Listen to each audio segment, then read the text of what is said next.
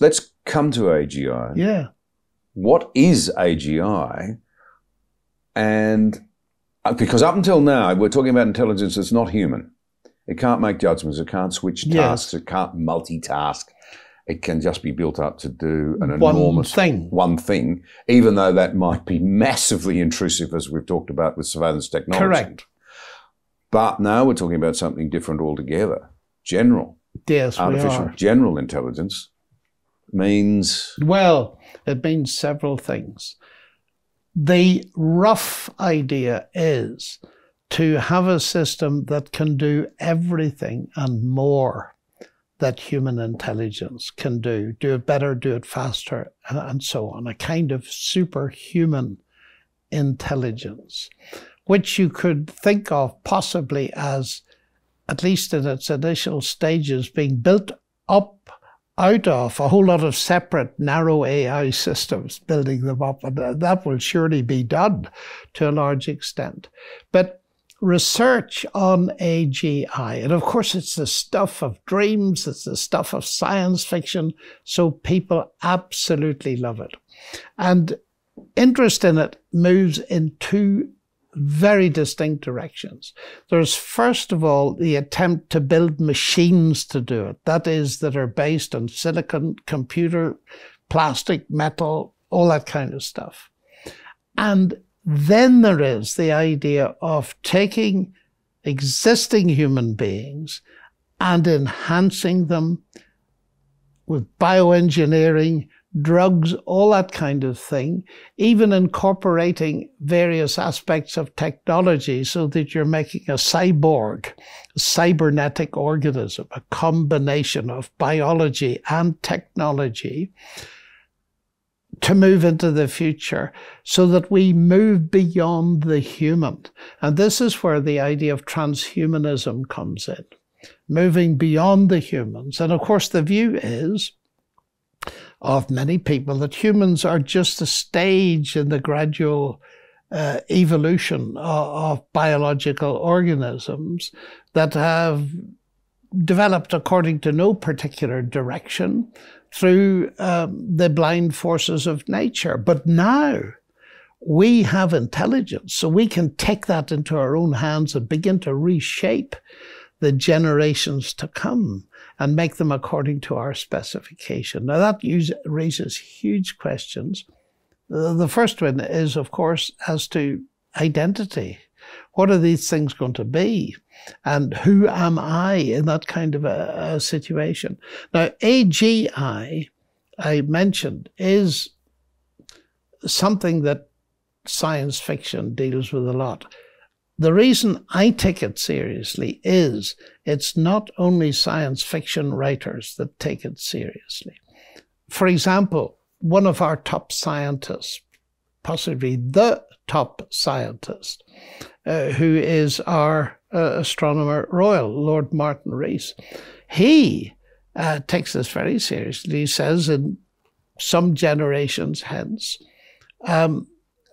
we might effectively merge with technology. Now, that idea of humans merging with technology is, again, very much in science fiction.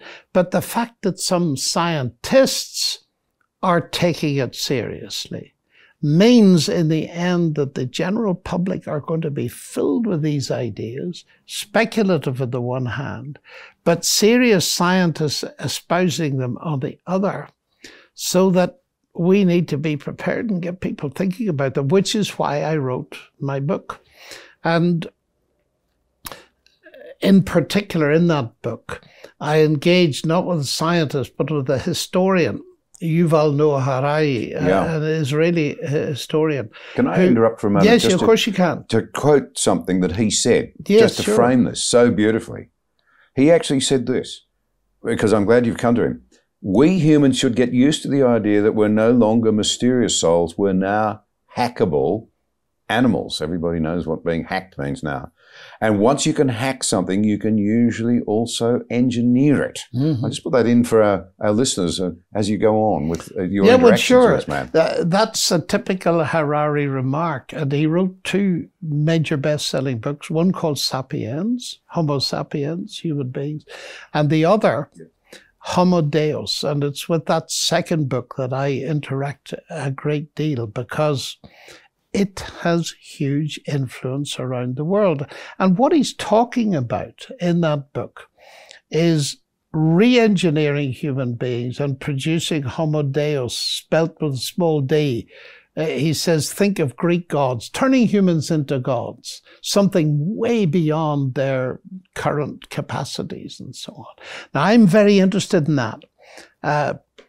From a philosophical and from a biblical perspective, because that idea of humans becoming gods is a very old idea, and it's being revived in a very big way. Now, to make it precise, or more precise, Harari sees the 21st century as having 2 major agendas, according to him.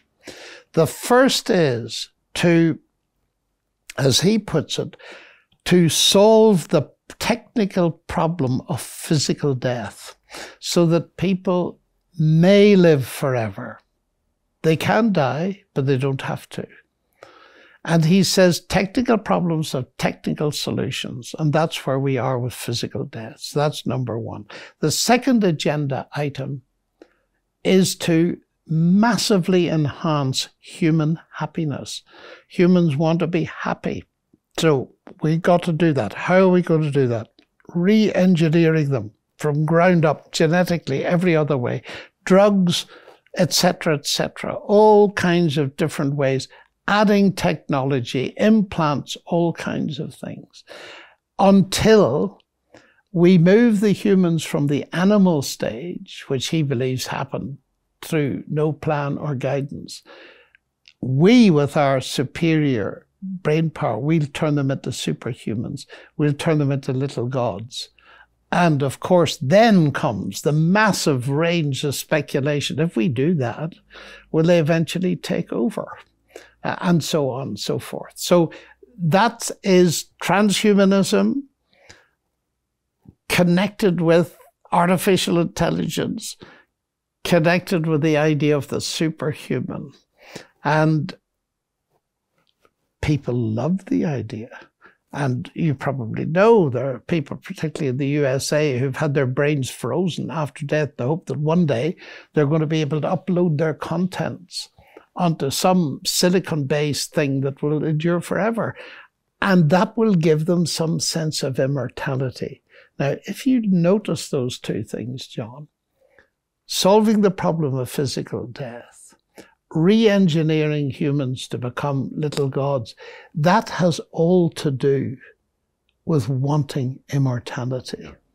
And as a Christian, I have a great deal to say about that, because what's happening, I believe, in the transhumanist, the desire for that is a parody on what Christianity actually is all about. Doesn't it to some extent, though, reflect that I think the very great majority of us are conscious that deep down we don't want to think we'll come to an end? Oh, no, we don't. I'm an individual who actually has no great aspiration to live to an advanced old age. Well, I'm the same. Frankly. I don't Not want on to. This situation, no. Not to say I don't enjoy life, doesn't mean No. that at all. It just means I don't aspire to great physical old age, Yes. frailty and what have you. And I have a different perspective on what happens after that. But deep down, I don't want to think it ends with No. that physical death. And I think that's pretty much hotwired into all of us. I think it's hardwired, and that's important. This business of what's hardwired into human beings, version 101, so to speak, I think is vastly important. And many years ago, I came across that idea in the moral sense. C.S. Lewis talking about in his book, and it's relevant to what we're talking about at the moment, The Abolition of Man, is an appendix at the end where he points out that all around the world, look at every culture, they may differ, but they've got certain moral rules in common. it looks as if morality is hardwired. I believe it is, by a benevolent creator. But now we come up to this, and we see that there's hardwiring again at this particular level. God has set eternity in the human heart. Now, of course, that's a theistic perspective.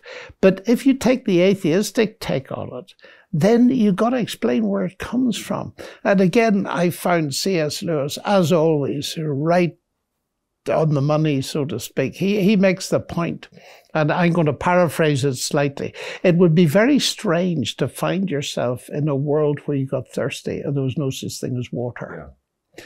Now, I think that's a very powerful thing. That longing, and C.S. Lewis has written a great deal about it, brilliant essay called The Weight of Glory. That longing for another world implies, and these are not his words, but they're his sentiments, that we were actually made for another world. Now, I feel that the transhuman quest is an expression of the fact that we're hardwired with a longing for something transcendent.